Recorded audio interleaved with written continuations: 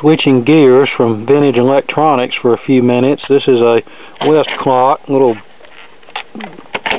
alarm clock, obviously, that belongs to my mother. She says it's running fast, as in extremely fast, and was going to throw it away. And I said, well, let me look at it first. I suspect it has a bad capacitor inside of it.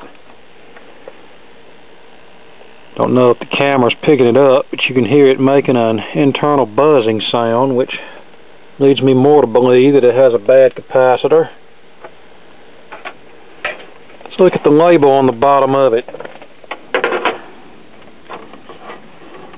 Made in China.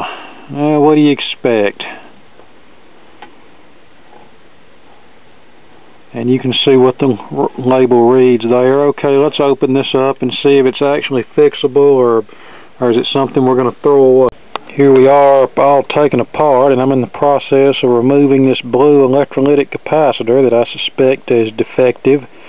If it's not, then it'll probably mean the EOL for this clock, but if it's the cap, maybe we'll get lucky and squeeze a few more years out of this.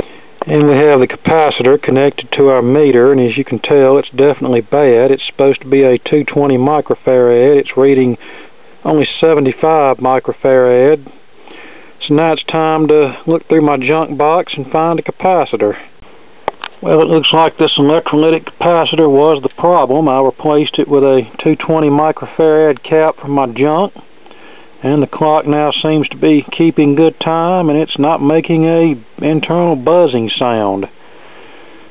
So yeah, another piece of cheap electronics saved from the landfill. Most people would have just thrown something like this away, since it probably cost less than $10 whenever it was new.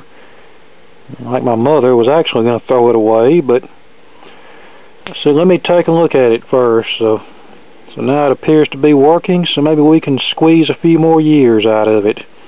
Okay, there you go. Thanks for watching, and more to come later.